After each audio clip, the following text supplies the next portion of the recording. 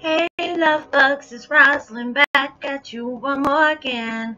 I hope everybody is doing blessed. I'm doing blessed and highly favored, and definitely hope the same for you. And if this is your first time talking about my channel, much love to you and welcome to my returning subs, my growing extended family. Just taking the time out for yourself, being able to spread love and positivities towards others as you do upon yourself is truly a blessing. So you keep up that good work. So with that being said, much love to all. Namaste, love and blessings, love and light, and many blessings are definitely coming your way. And if you have been watching my videos for a while and have not already, please like and subscribe, hit that notification bell, drop me a line or two. I would love a chance to get to know you as much as you're getting to know me, even if it's about the positive feedback or the content of my video, or you're just up telling me about your empathic gift, how it impacted your life and heading you towards a positive direction. Also, if you feel like the video is being very informative to you, or even just gave you good vibes you would love to share with a loved one, family, or friend, please go ahead and do so. And while you're at it, give me a thumbs up, like, and also share on your social media favorites wherever you see fit. And thank you once again for the love and support. It's so greatly appreciated. And I hope you're able to resonate with the content of my videos. And today, this meditation music I'm using today is called Positive Aura Cleanse. Raise positive vibrations, healing frequency for 132 hertz healing meditation music, and I'll post that link in the description box below.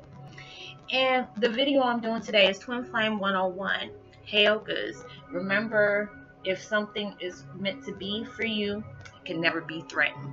And it's true. A lot of times, I went through, since experiencing this crazy awakening that I've had, being able to find out, basically the things that I confirmed throughout my life, that, there were certain things that I connected with my daddy. He was always the mysterious person in my dreams. Like, he's always in the shadows and stuff like that. I always used to wonder, why am I keep dreaming about this man? I thought I was like infatuated, but no, it was just him trying to tell me that, what was going on in my life that I needed to know that was being hidden from me.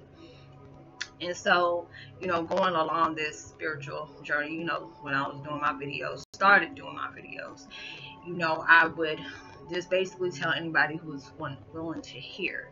But it was just, the fact is, when I started worrying about, started seeing things like, why haven't I got home yet? Why am I keep going through these things?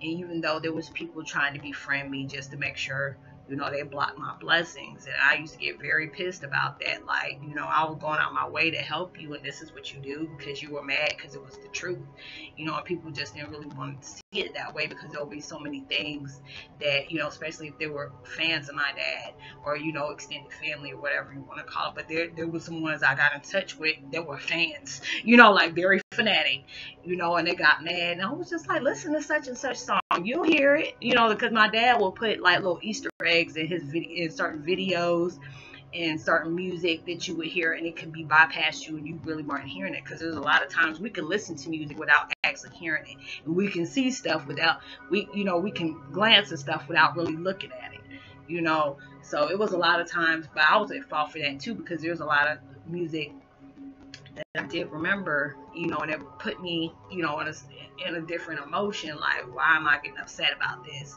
Why do I, when I see this, you hear this song, a certain image comes up and it makes me really emotional.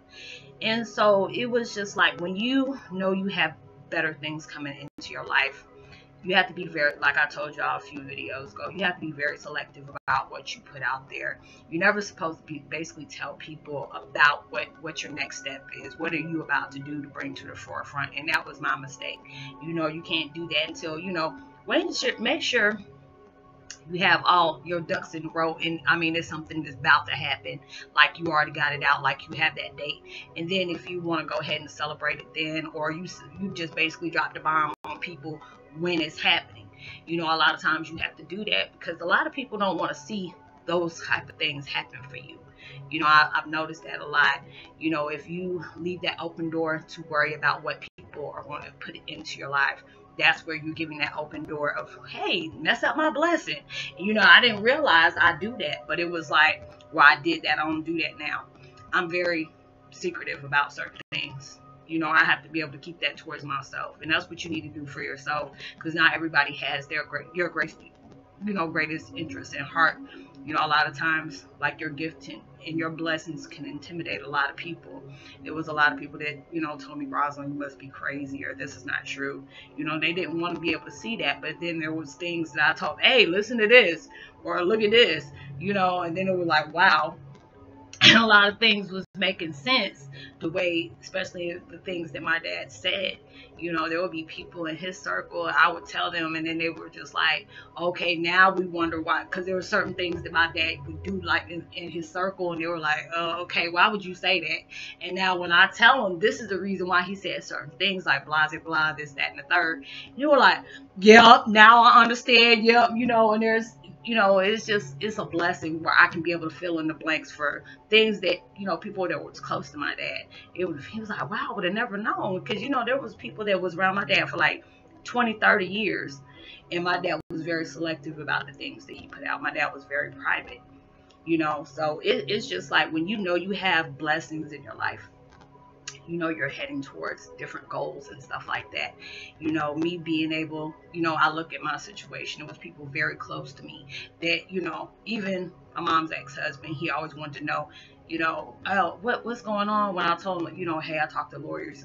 Things got really skittish when I told him that, because I never thought when I first entered this journey, he and his wife had a lot of stuff to do with that. So all of a sudden, bank accounts getting closed, certain phone numbers, disconnected, all this stuff, that was happening, back to back. And I was always wondering why, if you feel like you don't know nothing, why are you worried about what's been said to me, or what you've been, telling folks, because there's certain videos I've watched that people talk about my dad. And there are certain things that, it sound like, they were like, oh, well, we did an interview with such and such and such. And the family said she was taken care of. And I'm just like, hold up, wait a minute, what? I wasn't being taken care of. If this is their version of taking care of me, you neglect me. Neglect me all the way. So there are certain things that has popped off in my life that, was very jaw-dropping. I was pissed off at people because they kept on trying to get into that, trying to block me from getting home. And I'm just like, how would you feel if somebody kept you away from your family on purpose? Because they found out, your dad was like a celebrity or whatever. How would you feel about that? You wouldn't want somebody doing that to you. People weren't allowing themselves to feel that way. They felt me, that was something that was too good that I shouldn't share, or too good that I shouldn't be able to enjoy my life like that. I've had my mom's friends, I had to cut myself off from, they knew the situation, but make sure they were very hush-hush, but wanted me to just talk to them.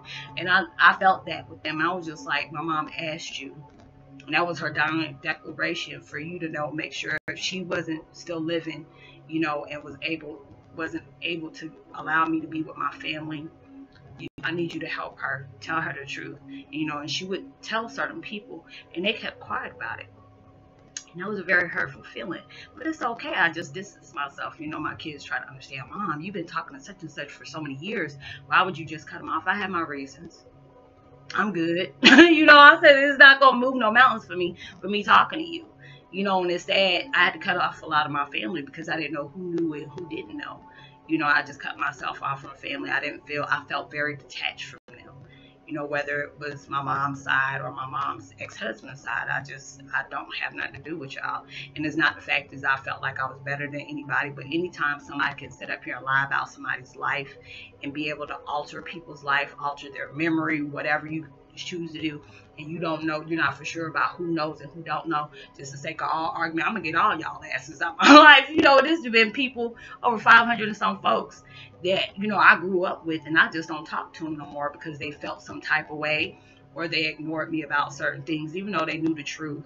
They would be able to support me behind closed doors, but didn't want to say nothing in the public. And I was just like, it's cool, we ain't got to deal with it all. When anybody want to pick and choose, that's why I tell y'all, you never allow somebody to enter your life that want to love you with limitations. I don't have time for people love me. Oh, I'll love you if you're not doing better. Or, when they see you as competition, they don't want to deal with you, or they'll support you as long as they know that they can keep that foot in the door to where you can't open it. Those are the times you need to start paying attention to your circle.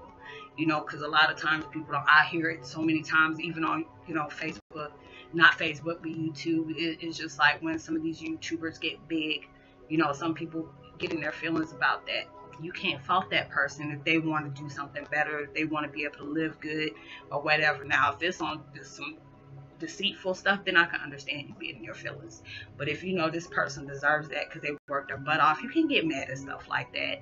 But it's like anytime you know you're heading towards stuff, you have to be very selective about what you put out, because you don't never need to know the left hand know what the right hand is doing. You know, you can't be able to tell people, hey, this is what I'm about to do, because you never want them to get that gateway where they feel like they can interfere. It's either their energy or they're deliberate on doing some stuff. So that's the reason why you got to keep stuff to yourself. And I had to learn that. I learned that, you know, from a bad experience on people doing that. You know, people are like, "Ooh, what you thinking?" You know, and then be asking me, and then I'm like, "I don't know," but it's such a thing. You know, my dad be like, "Shh, don't say nothing." And then I wasn't putting two and two together why he said don't say nothing. And then it's just like, next, you know, I'm still wondering why I'm at home. So it's just like me, I don't even stay focused on it anymore. You know, I just go ahead and do my videos, help people where I can help people, do where I need to be. You know, I do where universe is placing me. You know, I work on that. So I don't be worried about stuff like that. Because, you know, if things are meant for you, nobody can't stop that from happening. They might be able to slow it down. And God forbid if those are the ones that slow it down, because their karma is going to be something kind of bad. You know, it's something kind of bad. And, you know, I said, I don't even wish nothing on nobody. I just wish whatever you got going on, you be able to succeed or whatever when you know what's for you, meant for you. So you allow yourself to keep what you need to keep to yourself. You say what you need to say or whatever like that. But if you feel like, you know, you're heading towards something and you know somebody trying to block you, don't give them that energy for it to be able to come in, you know, come into play. You know, if you know you're focusing on your dreams and your blessings that you're working hard for, guarantee you when God's ready for it to happen, no mind that your blessing gonna come open. That door's gonna open where nobody can shut. So you don't be worried about that, but don't put your energy on, you know, on whoever is trying to block your blessings, and don't be able to give them something that they can be able to block. So I hope you were able to resonate with the content of my video. Much love to you. I'm going to go ahead and give me a post notification. Shout out to Miss Keisha. Much love to you. I hope all is well. And Robert Cole and Ray Fisher, much love to you as well. And I will see you on my next video. Like and subscribe. Drop me a line. Let me know if you resonate. You know, share. Give me a thumbs up. Subscribe. Hit that bell. And I will see you on my next video. Know that you are truly blessed, highly favored, and forever loved. And knowing there's always somebody out there praying for your better days.